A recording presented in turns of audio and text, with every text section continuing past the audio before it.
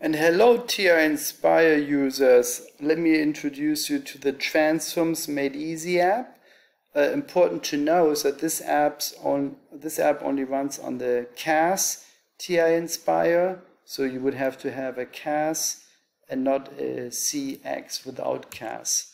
So let me show you what the app offers for you. It can transform LaPlace. It can do the LaPlace transforms and inverse LaPlace. It can do the Fourier transforms and inverse Fourier and the Fourier series as well. And lastly, it can do the Z transform, inverse Z transform, and has some extras for you as well that are going to be useful in your studies. So let me give you examples of each. LaPlace transforms. First of all, you of course are given a table here where you can look up the most common Laplace transforms. That's just a given. Additionally, you can of course do the Laplace transform. Let's say we're going to transform sine of t.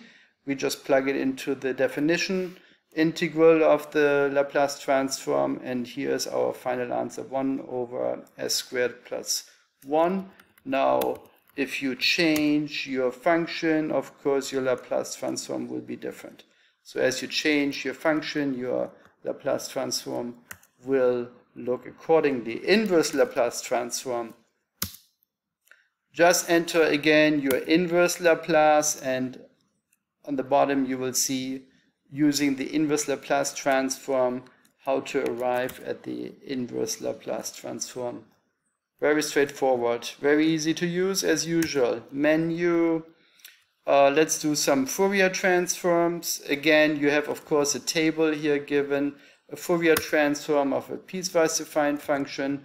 Let's say you enter the two pieces, E as f1 and f2, and again using the definition of the Fourier transform right now, we use the integral, we evaluate the improper indefinite integral to arrive at the final answer down here.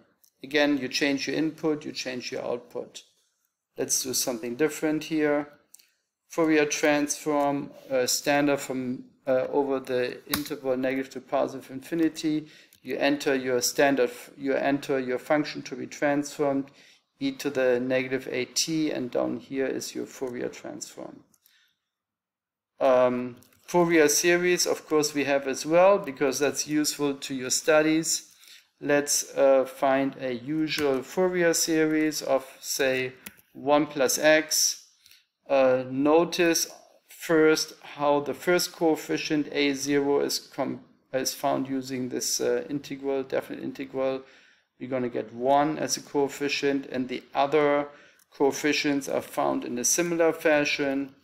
Moving forward, scrolling down, you see how all the coefficients are found.